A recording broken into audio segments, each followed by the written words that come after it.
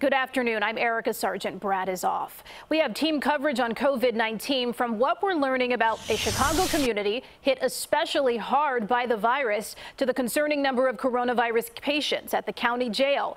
We begin with the fight to release medically vulnerable inmates in the Cook County Jail. Right now, the jail has a total of 4,567 inmates, but the infection rate continues to make national headlines. CBS 2 investigator Megan Hickey has the latest on the push to get them released and how Cook County stacks up to other jails.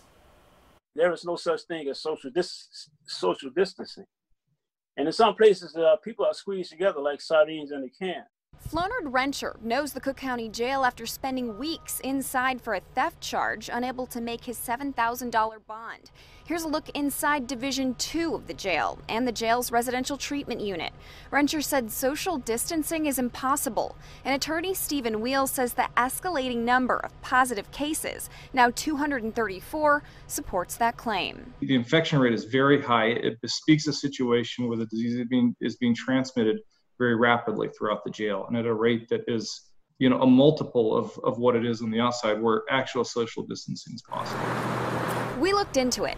In the Cook County Jail, about 1 in every 20 detainees has tested positive for COVID-19.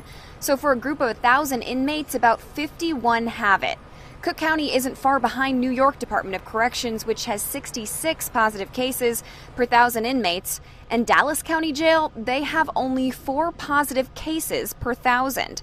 In addition to requesting the release of medically vulnerable people in the Cook County Jail, the lawsuit naming Sheriff Tom Dart asks to transfer any other inmates who've been exposed. From what we know, based on detainee declarations and what we're hearing inside, that's hundreds of people. The sheriff has said the jail has stepped up sanitation measures and opened up barracks as additional isolation housing. As a practice, neither the Cook County Sheriff's Department or the Cook County State's Attorney's Office will comment on pending litigation.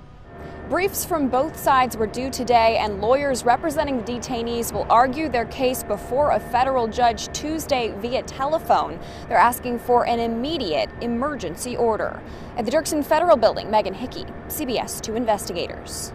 The CBS 2 investigators have filed a Freedom of Information Act request for a list of the names of inmates being released because of COVID-19 precautions. So far, we have not gotten a response.